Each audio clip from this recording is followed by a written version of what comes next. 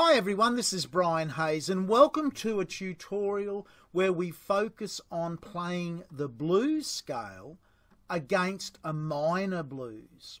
Now in the description for this tutorial I've got a link to my original lesson where I went through the notes of the most common blues scale as applied to the most common chords in the blues. In the key of C, those three common chords in a 12-bar blues would be C7th, F7th, G7th, and C7th. And of course in the order of a traditional blues order.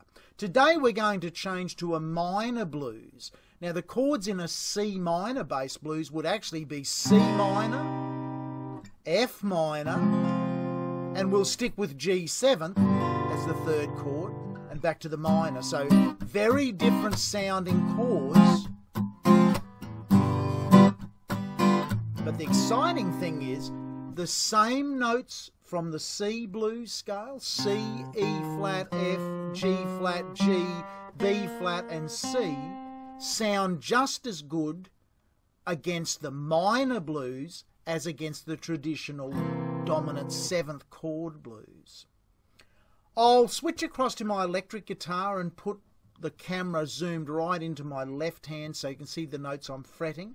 I won't go over the notes in the relevant blues scale here again today, but I've got a link in the description to this tutorial to my former tutorial on how to play the blues scale on the guitar, and I take a lot of time in that tutorial to go through the names of the notes in the different positions when we switch to the blues scales starting on, in this case, C, F or G. Now the first time through this 12-bar blues I'm just going to play the C blues scale. I'm going to let the band change from C minor to F minor to G7th, and I'm just going to run up and down the one scale, a C blues scale. On the second repeat through the 12-bar blues, I'm going to change as the chords change. And I'll put a music score up on the screen so you can see the notes I'm playing and the chords that I'm applying them against.